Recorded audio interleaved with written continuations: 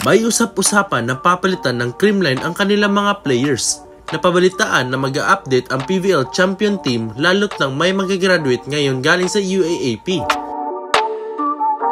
Ang mga apektuhan na nasabing update of Creamline players ay yung mga members na hindi masyadong nagagamit ng team during game ng Creamline. 7 sa Creamline Cool Smashers ang members ng Philippines Women's Volleyball Team sa Southeast Asian Games sa Cambodia. Karamihan sa Cool Smashers ay nakatutok ngayon sa pagkakataong maisuot ang pambansang kulay sa Biner meet matapos manalo sa PVL All-Filipino Conference Championship.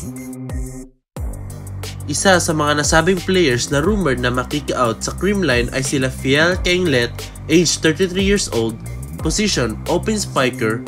Number 3, she is the first lady ng Taguig. She is from the Ateneo de Manila University.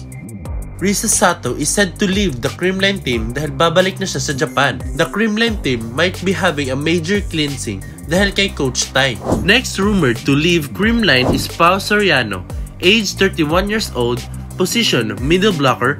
Number 10, a previous member of UAAP team Adamson Lady Falcons.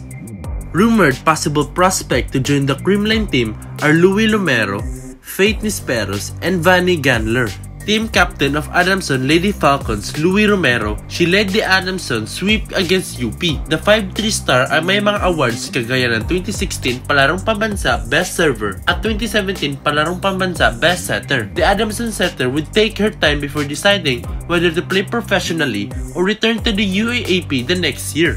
Faith Nisperos from Ateneo de Manila University or Ateneo Lady Eagles has a height of 5'11", a position of outside hitter number 17, has awards such as 2015 Palarong Pambansa Best Blocker and Most Valuable Player at 2016 UAAP Season 79 Juniors, first Best Outside Hitter.